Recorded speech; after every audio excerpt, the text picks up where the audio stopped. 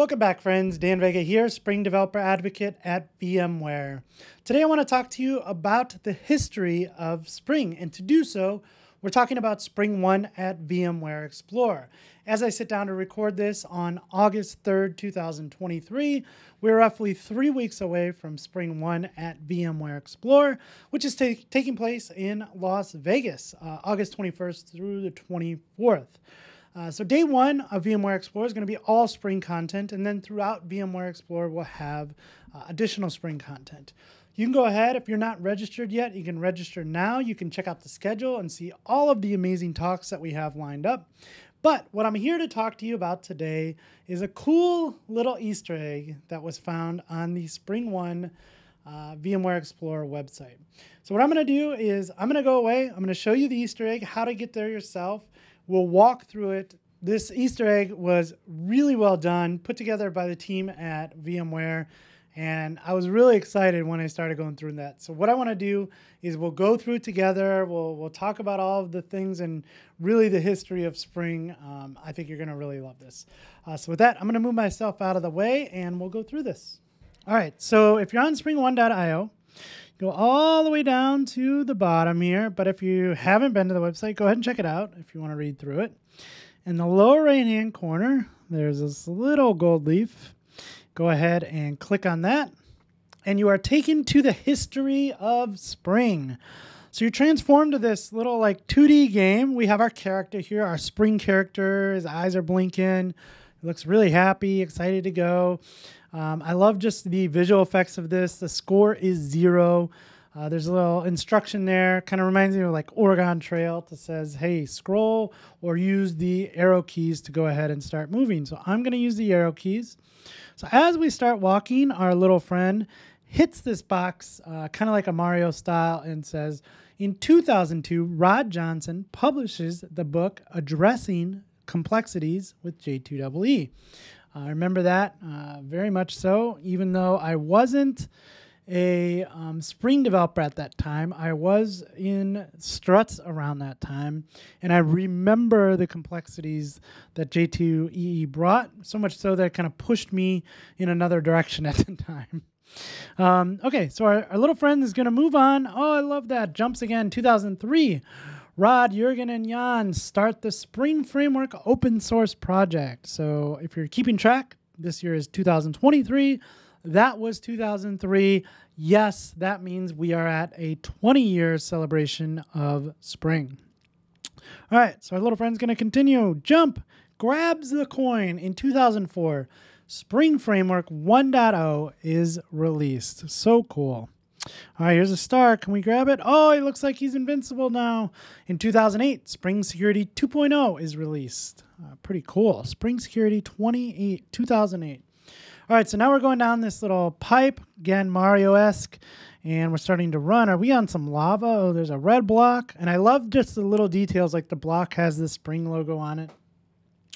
You can see in the upper right-hand corner, too, our score is going up. 2011, Spring Data takes on NoSQL workloads with Spring Data MongoDB, Spring Data Redis, Spring Data Neo4j, and Spring Data Gemfire. Awesome addition, and now Spring Data has many projects that cover both SQL and NoSQL stores. All right, so we grab the coin. In 2014, Spring Boot 1.0 is released, introducing rapid application development. And that really exactly what Spring Boot brought to us, right? It allowed us to kind of start creating applications, focusing on the task at hand instead of the infrastructure and the plumbing. All right, so we're running. Oh boy, there goes all the bricks. In 2014, Spring Batch 3.0 was released. Wow, that's crazy. 2014. Oh, here comes an ant. Oh, knocks it out of the way. 2014, Spring Integration 4.0 enables integration flows to be configured without XML. Oh, anything without XML is a great, great step towards the future. All right, so we're going up the pipe, all the way up into the clouds. Oh my gosh, we're so high. I love that little, what is that over there? It's got like power levels. It reminds me of like Mega Man. We got the moon up there. The moon's kind of like glowing. Again, our score is at 1100. There's another Spring logo. Let's see if we can hit it. 2015, Spring Cloud 1.0 is released, providing tools to quickly build software for distributed systems. So yeah, the Spring Cloud project is massive these days, has a whole bunch of really great features for building anything, really, anything we want in the cloud. And yeah, mainly focused on distributed systems and just giving us the tools that we need to build the applications we need at scale. All right, so we're walking. Oh, look at this. Looks like a TV. 2016 Spring Cloud Task is introduced, supporting short-lived microservices. All right, our guy's running, hits it. Spring Cloud Stream 1.0 is released, enabling event-driven microservices. And Spring Cloud Stream is one of those projects that if you haven't had to use it, I understand, but you should go ahead and check it out. If you're doing event-driven microservices, and you want to, in most organizations, you're not just using one event broker. You're not using just Kafka or just RabbitMQ or just anything. You know, you're using multiple brokers, and Spring Cloud Stream really kind of enables you to bring all of those together. Oh, so this is cool. We're going to jump up here, grab the coin. In 2016, Spring Cloud Dataflow 1.0 is released, providing an orchestration service from data microservices. All right, we're going back down out of the clouds. Oh, back down to the water. And in 2016, Spring Cloud Dataflow for Kubernetes orchestrates long-running, so anything that we're doing with streaming, and short-lived, anything like tasks or batch data, microservices on Kubernetes. Oh man, here comes some water. You're going to jump. Grab that coin. 2018, Spring Cloud Skipper 1.0 allows app discovery and lifecycle management on multiple cloud platforms. Okay, this is my favorite part. Look at a boat just kind of going up and down. The Spring flag is high in the air.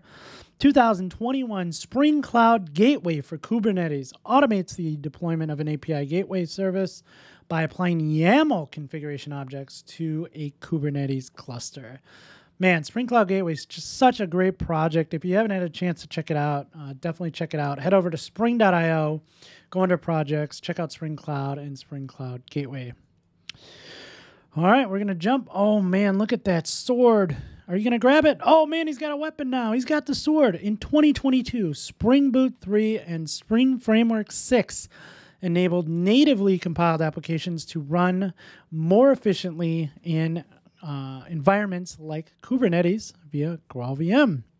Awesome. I'm a huge fan of Spring Boot 3, Spring Framework 6. I've done so much content on it. I've talked about it, what feels like across the US and hopefully this year across the world. So I'm really excited about the changes there. Okay, now we're going into, oh, this looks a little scary.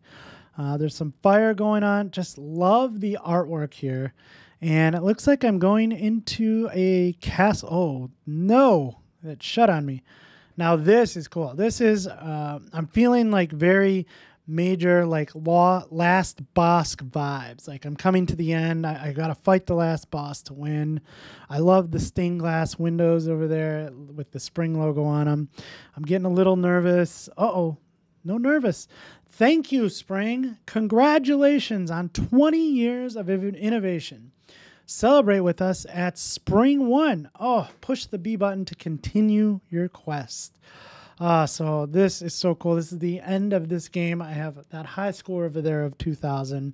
And yes, thank you, Spring. Thank you to the community. Congratulations to everyone. 20 years of innovation. That means this year at SpringOne, we are celebrating 20 years of Spring. You can bet there's going to be a party, a celebration of 20 years, and you do not want to miss it. So please join us there. So how can you join us there?